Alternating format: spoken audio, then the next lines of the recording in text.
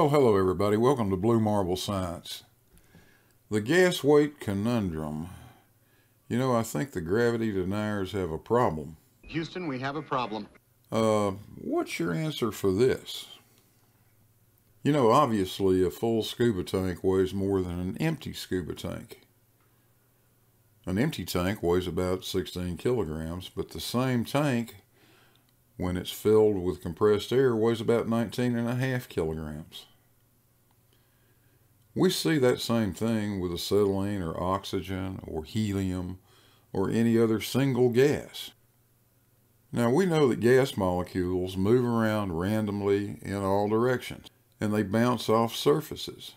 And if we put them inside a sealed container, they bounce off all of the walls of the container. But when those gas molecules hit the wall, their momentum changes. And the rate of change of momentum produces a force, and that force per unit area is what we call gas pressure. Wait a minute.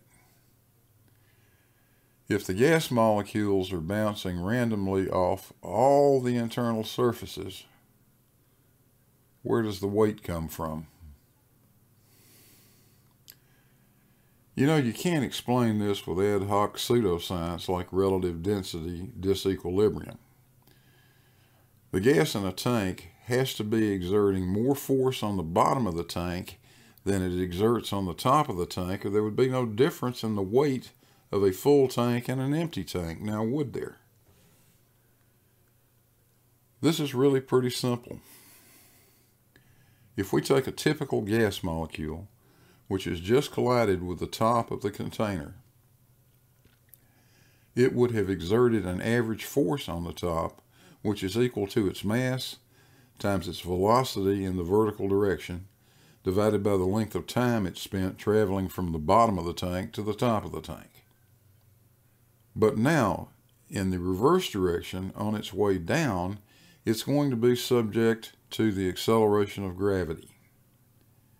And when it collides with the bottom of the tank, again reversing its momentum, the average force on the bottom is the same as the force on the top plus its mass times the acceleration of gravity. And it's that difference in average force at the top and the bottom of the tank that accounts for the weight of the gas.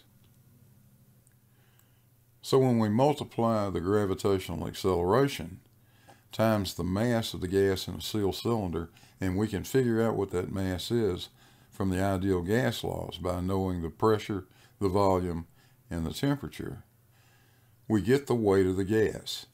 And the actual weight of that gas that we measure matches our prediction perfectly. Now be careful when you tell this to a gravity denier, because you'll probably get this reaction.